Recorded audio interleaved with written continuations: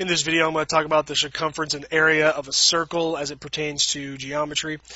So again, a couple of things that you need to know. You need to know what the circumference of a circle is, which circumference is a fancy word for the perimeter of a circle, just the distance around it.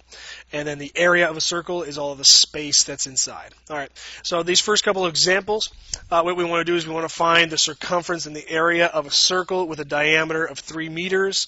Leave your answers in terms of pi. Okay, one thing to note, leave your answers in terms of pi, and then if I scoot over here to this other problem, find the circumference and area of the following figure using pi is equal to 3.14.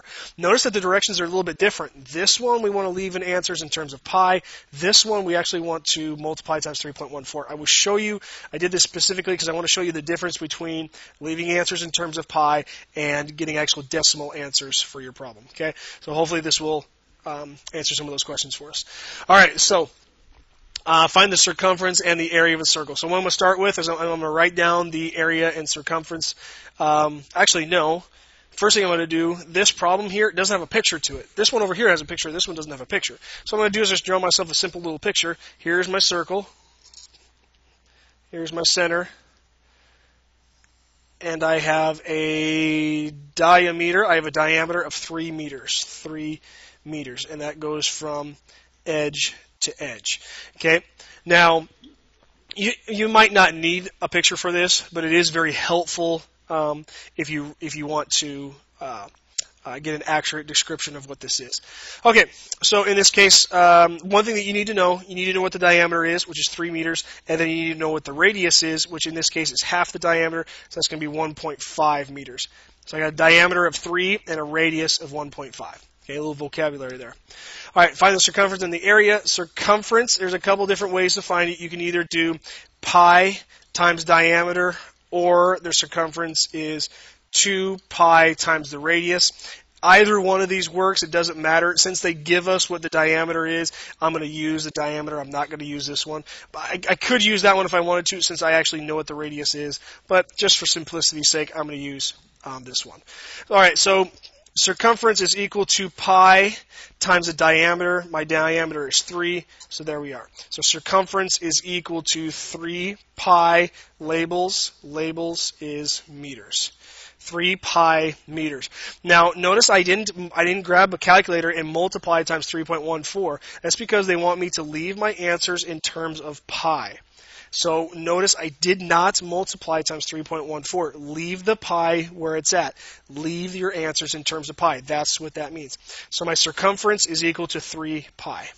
Now, the reason that we do this is because sometimes when we're calculating circumference, area, whatever it is of a circle or a sphere, whatever we're working with, sometimes the math is easier to work with if we simply just do not multiply times pi. We don't multiply times 3.14. So that's kind of the reason behind it. It just kind of depends on the problem. But in this case, we're just leaving our answers in terms of pi.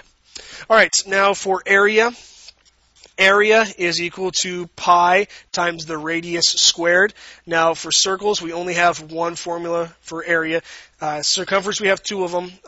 You can use either one, but area, we're only going to use one of them. All right, so pi times the radius squared. Now, we do need to know what the radius is. That's why I put the 1.5 here. So the area is equal to pi times the radius 1.5 squared. So we have to take the radius, we have to take 1.5, and we have to square it. Now, if you know what, if you kind of treat this like a 15, if you know what 15 squared is, you know that 15 squared is 225. Okay, but if I have decimals now, if I take 1.5 times 1.5, that's 2 decimals. So I can have 2 decimals in my answer. So that's actually 2.25. Okay, so 1.5 squared is 2.25. All right, and so running out of room here, my area is equal to, leave this in terms of pi, 2.25 pi, and my label is meters squared. Make sure you get your labels correct on this. You know the difference between a single dimension of circumference, which is just meters, and 2 dimensions of area, meters squared. Okay. Now notice that I have the 2.25. Yes, you could have decimals here. Just make sure you put them in front of pi. Don't put them behind. That's not usually how we write it. So make sure you just leave it there. If you have a repeating decimal, it's a little bit different. Sometimes you round that repeating decimal, sometimes you don't. It just kind of depends on the problem. But this one we didn't have to worry about it because our decimal came out nice and neat, 2.25. Okay, so on to the next one. On to the next one. All right, let me change my color here. All right, so find the circumference and the area of the following figure. Use pi is approximately 3.14. All right, so now we're actually going to take our numbers and multiply times 3.14. All right, so let me give myself just a little bit more room here. Can I give myself more room here? Yes, I can. Smart boards are awesome. Find the circumference and the area of the following figure. Use pi is approximately 3.14. Okay, so I'm going to do the same thing, except for I'm actually going to multiply times 3.14. Now, I'm also in this problem going to show you the difference between multiplying times 3.14 and multiplying times pi. There is a difference, even though it's just a small difference. But here we go. Let's go on with it. All right, so my circumference. So in this case, 8 meters. It says it's right by the center. This tells me what the diameter is. The diameter is 8 meters, and so my radius is 4 meters. Okay, this half of it is going to be 4 meters. All right, so my circumference is equal to, I'm going to do the same thing I did last time. Circumference is pi times diameter. So I'm going to take pi times diameter. Circumference is equal to pi times, what is the diameter? Diameter is 8, I just said it. All right, so in this case, circumference is equal to, now this is where you grab the handy-dandy, and you take 8 times 3.14, and you get 25.12. Okay, now I mentioned earlier, you're going to get different answers depending on how you do this. If you multiply times 3.14, this is the answer that you get. If you multiply times 3.14, this is the answer that you get. But if you take 8 times pi, you're going to get a different answer of 25.13274, and more decimals after that, which this rounds to just 25.13 if we want to round to 2 decimal places.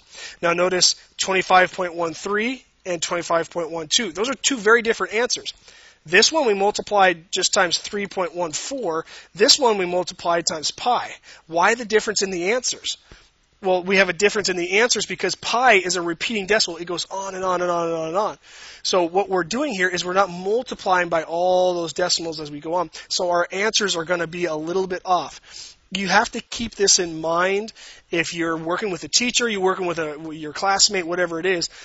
Keep this in mind. Sometimes you're going to multiply times 3.14. Sometimes you multiply by pi. The answers are going to be off a little bit depending on which way you multiply. Just keep that in mind when you're doing problems like this. So if they ask you to multiply times 3.14, go ahead and use 3.14. Don't use the pi button on your calculator. That way this answer that you get is similar to what other students are going to get, what the teacher is going to get, little things like that. Okay, so now that that's over, make sure that you label this. Circumference is 25.12 meters. That's a pretty big circle. Circumference is 25 and a little bit more meters. That's pretty big.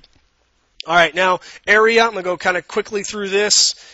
So area is equal to pi times the radius squared. Our radius in this case is 4, so area is equal to pi times 4 squared. Area in this case is pi times 16. Now remember, we're not using pi, we're using 3.14. So if I take 16 times 3.14, that's going to be 50.24. 50.24 meters squared for area. And there we go. That one I went kind of a little faster. Now, also on the same note as last time, if I use pi instead of 3.14, I would get an answer of 50. It's a bad 50. Bad 5. 50.26548 with more decimals after that. And this would, if you want to do 2 decimal places, this would be 50.27. Okay, which is that's 3 hundredths off. Okay, that's actually a pretty big difference there. So this is if we just use 3.14. This one over here is if I used pi. So again, just keep that in mind, especially with these larger numbers. You're going to get differences depending on if you use pi or if you use 3.14.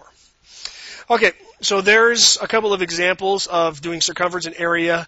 Now, one thing to summarize, to go back to, leave your answers in terms of pi. This is what the answers look like if you leave them in terms of pi. You don't actually multiply by pi or 3.14. You just leave it. Okay, you just leave it. Or some of the problems are going to ask you to multiply times 3.14, and then you're going to get decimals for your answers. Just to make sure you know the difference between multiplying by 3.14 and multiplying by the pi button in your calculator. You're going to get a little bit different answer depending on who you're doing your work with, something like that. Just keep that in mind when you're doing these problems. All right, I hope that helped you with the circumference and area of a circle.